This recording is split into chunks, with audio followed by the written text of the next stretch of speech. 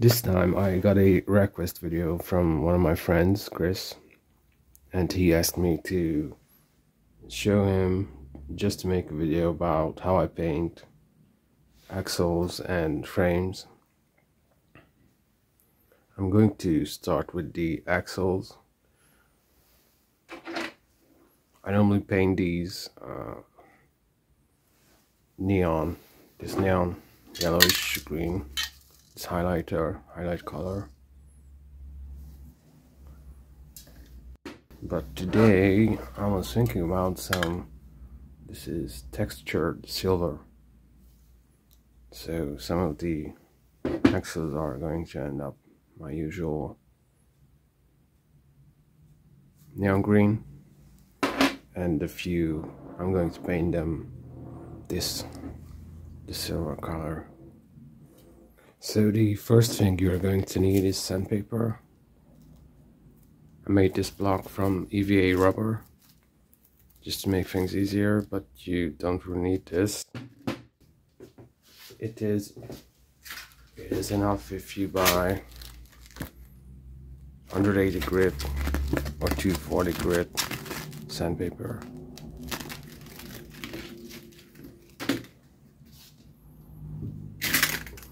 The reason you should use sandpaper is to get rid of the original paint, and your paint will stick much better onto the metal, because if you start painting on the original, it could flake off. It will not look good. Also, if you're trying to paint something very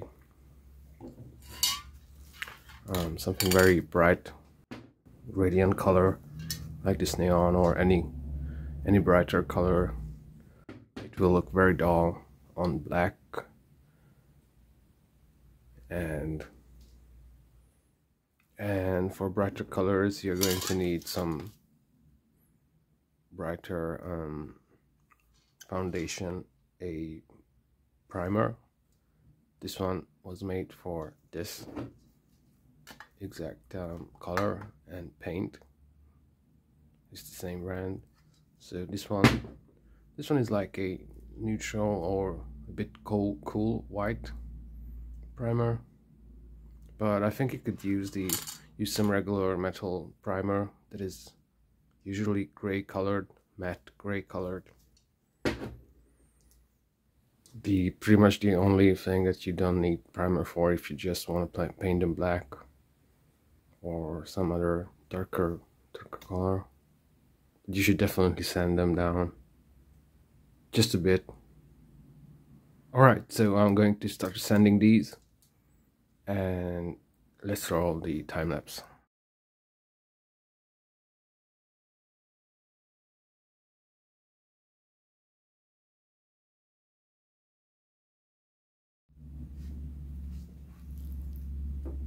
Alright, so that took a while.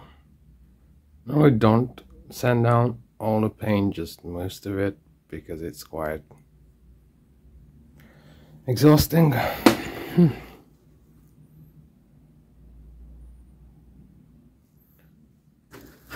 So what I normally use for the axle bolts is cardboard, and I just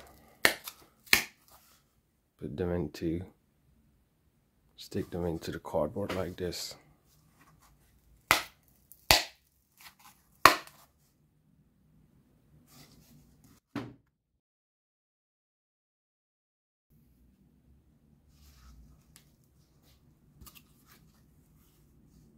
Just like this. So normally make this with the masking tape. It's like a little small short gum belt, so I could just hold this and spray it. Let's do the rest.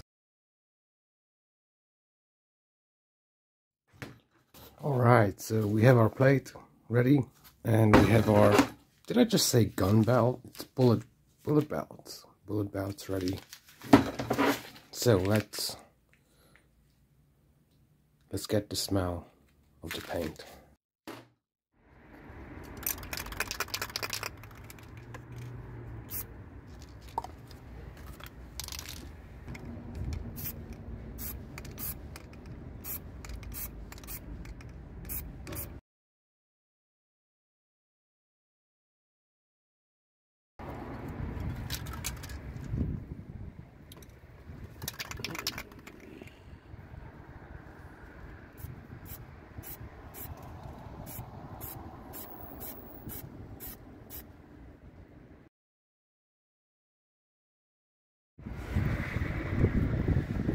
Alright guys, so I'm going to let you watch paint dry in hyperlapse and let me know how much you like it.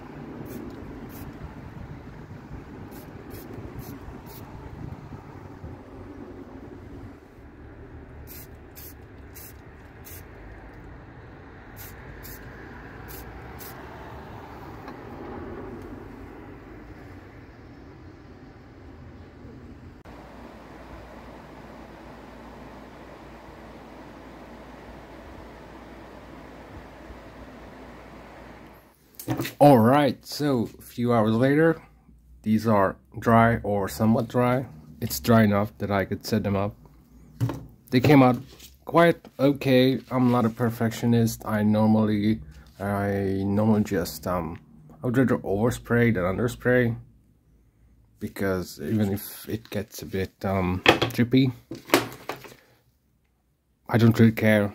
It's gonna wear off, and I only want this to look good on video or on photos. No one's really going to criticize me for doing a not perfect and imperfect paint job on my axles. I didn't really like the silver that I started painting with. Then I switched to another one, because the first one I tried had this warm tone to it. I switched to another one that has this neutral silver, and it's also structured. I normally don't use clear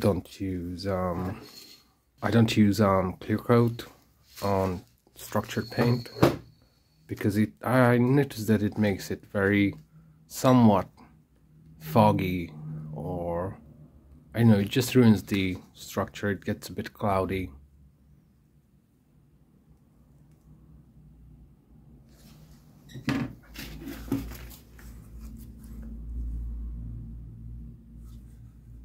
I use shiny clear coat mostly on these ones. It really makes them pop, these neon colors.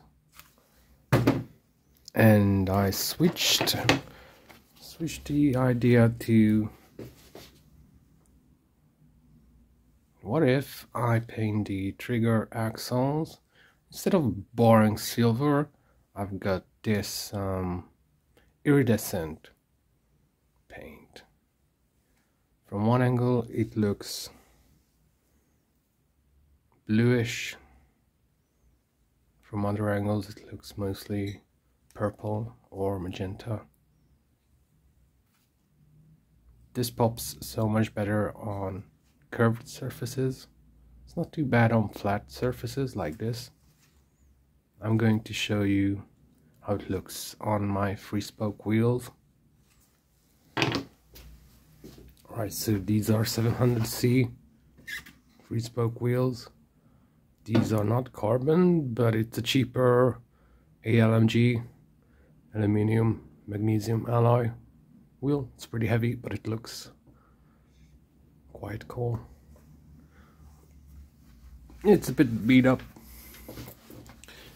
It has a few dinks.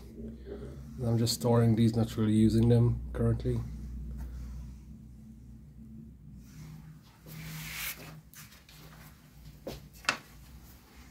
trying to show it, but there's not a lot of room here for this wheel.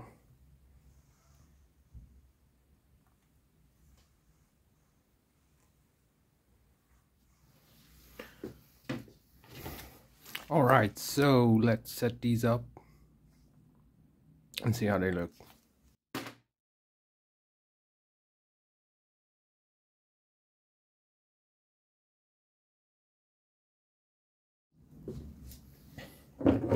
Alright, so let's go from the most modest.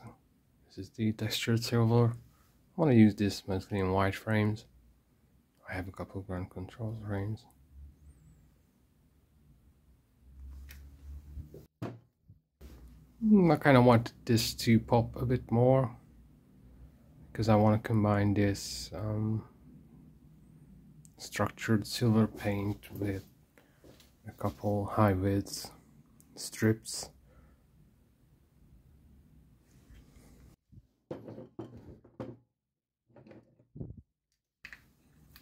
Let's look at the mooks. The shadow mooks with the neon green axles. Yeah, I'm using the Colortech axles because the original ones of these are quite worn out. I could set them up, but I'm always a bit scared that I might not going to be able to take them out. These Colortechs are brand new axles.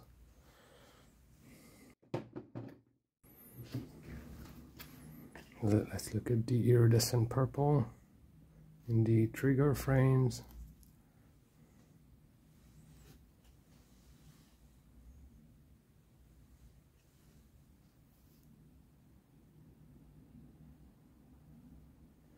I'm not really sure that I'm happy with this one. Maybe I should just go for a straight metallic purple.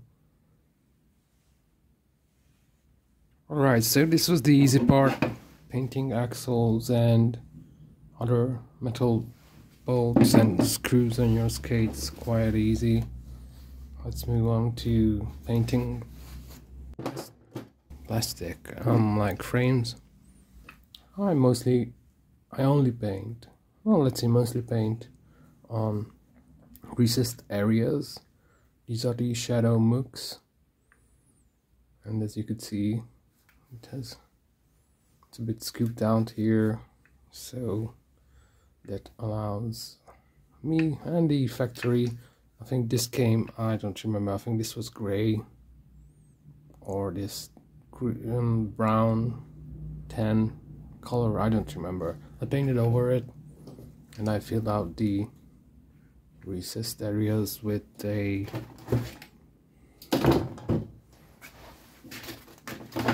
oil-based permanent marker.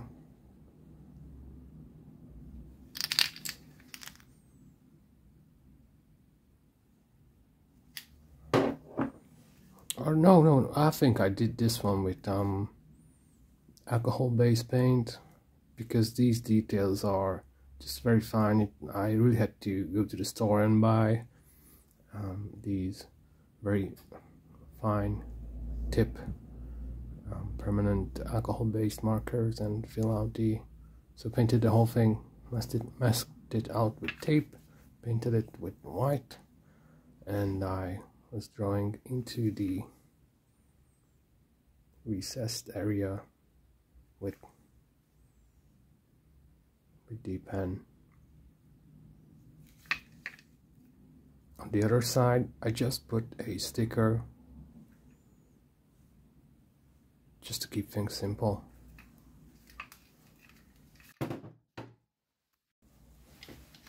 This is the Featherlight 3. This one is a bit difficult. Well, it's not difficult, but it's time consuming to mask around this recessed area.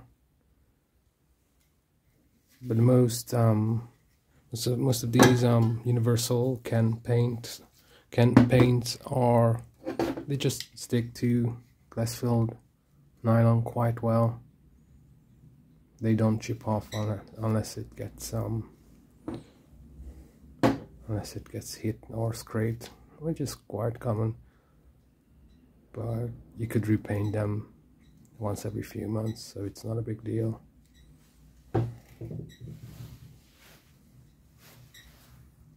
Alright, and there is one more thing that I wanted to touch upon is painting boots. I have never painted any soft boot or hard boot with compressor and acrylic paint. I have a compressor, I have acrylic paints, and I haven't tried painting on acrylic boots, but I saw someone did it on Facebook, and I was to see Montreal Livingston doing it. I think he's painting shoes with compressor. I normally just paint my masks with the acrylic paint.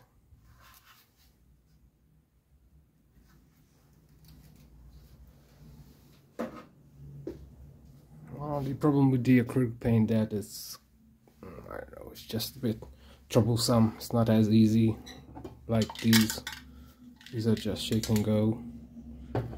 And yeah, I used this one as the primer. I was showing you a wrong can.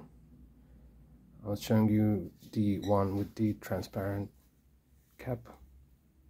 I don't know, I just have so many cans of paint at home that I don't always know which one's which. So yeah, I was using this one as the base.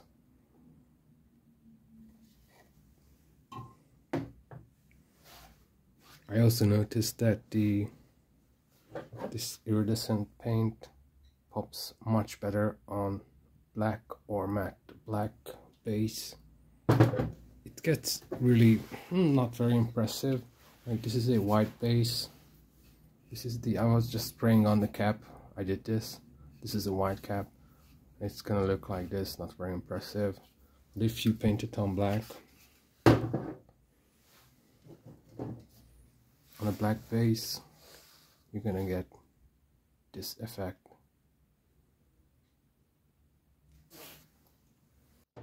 A bit later, I redid the trigger axles with this very deep blue metallic paint and this purple paint, and I used a white foundation. Then I sprayed it with the blue paint, just a small amount. Then I overlaid it with the purple one, so I got a somewhat similar effect. I'm quite happy how it turned out.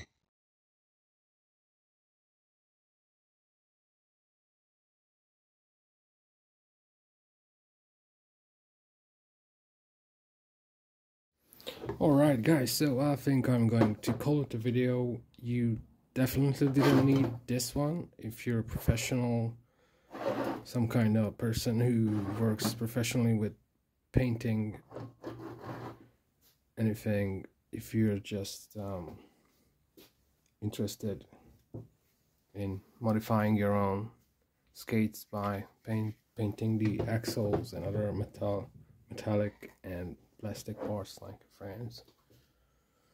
I hope this helped, give you some ideas. That's all for now. See you later.